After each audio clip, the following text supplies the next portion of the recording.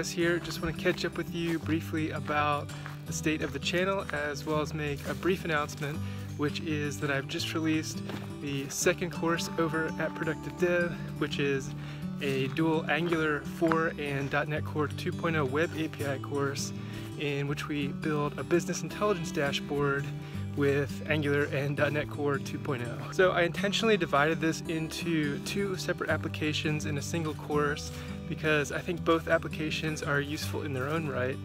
So for instance, if you'd like to use the Angular front-end application to work with a separate web API, you could definitely customize it to do that, and vice versa for the API.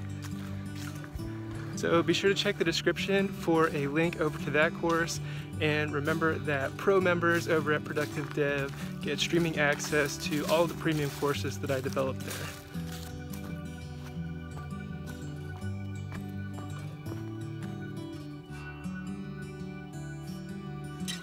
So the next thing I just want to say is thank you to you guys for supporting this channel this year. It's been a lot of fun, and I'm really excited for where it will go in 2018. So as I start to think about some of the topics that I'd like to explore next year, I'd like to ask you guys for your input if there are areas of software development that you would like to learn more about, or see applications built, or just discuss in general. I also want to let you guys know that I will definitely be finishing both .NET Core 1.0 and 2.0 projects that were started on this channel earlier this year, but we'll definitely be wrapping those up before the start of the new year.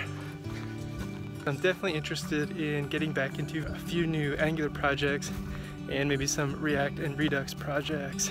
So stay tuned for those. And yeah, if you're interested in doing kind of a deep dive into Angular with the web API, be sure to check out the latest course over at Productive Dev. Alright, thanks guys. See you later.